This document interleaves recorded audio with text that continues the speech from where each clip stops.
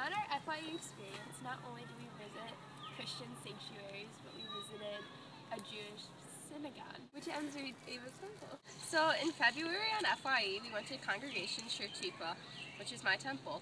There, my rabbi, Rabbi Arnie, spoke to us about Judaism, and we also got a tour of the sanctuary inside, and we also got a tour of the sanctuary outside, where there was wooden seats and a wooden ark, and it was very nice.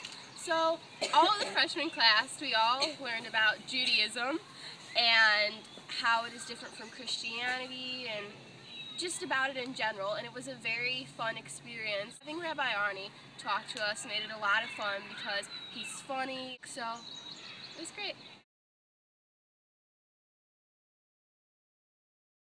The Motown Museum was a house that was bought by Barry Gordy, and it was restored to become the Motown Museum.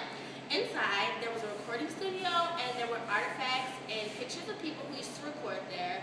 There was a glove from Michael Jackson, platinum records on the wall, lots of famous things that you couldn't have seen if you hadn't gone there. It's really fun. Yeah, like Kaylyn said, it was very cool to be there, and just to be in the same building as so many famous people were. That was very cool. While we were there, we also learned a lot about Detroit's history and Motown history, so it was very a fun and educational experience.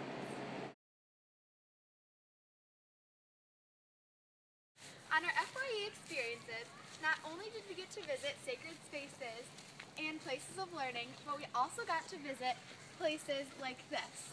We got to enjoy Metro Detroit's natural beauty.